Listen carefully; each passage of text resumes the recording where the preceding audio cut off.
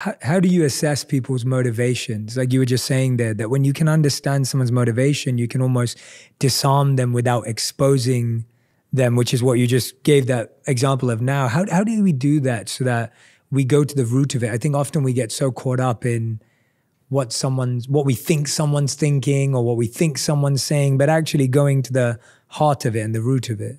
You know, it's hard to explain. I get credit for these days for sort of holding the international community together. And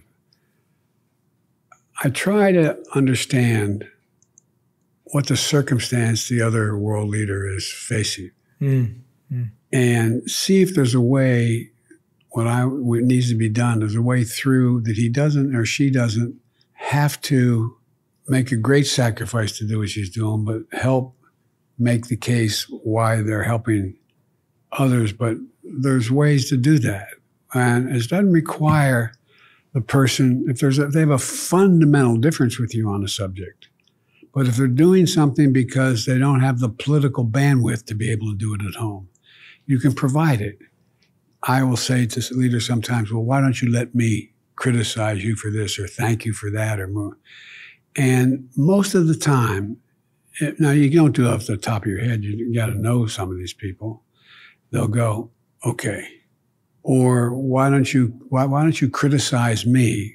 Why don't you criticize me for my not doing something? And then I'll respond and say, okay, and then you can do what you want to do.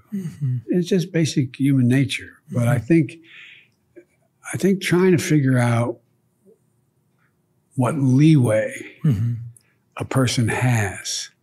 I don't expect everybody that I'm dealing with to appear in the second editions of Profiles in Courage. Nor me. I mean, it's hard. But there's ways you can work through, not always, but you can work through things where you can allow the other person to save face and still get to where you want to go. Yes. And sometimes it works with you're working with two people. Yes. To get that done. Yeah. But it's just trying to figure out what impediments are in their way to keep them from being able to do what you feel in your gut, they should do. That's a great perspective. I'm so happy you shared that, because so many of us are fixated on what we want out of something or where we want to get to or what our challenges are.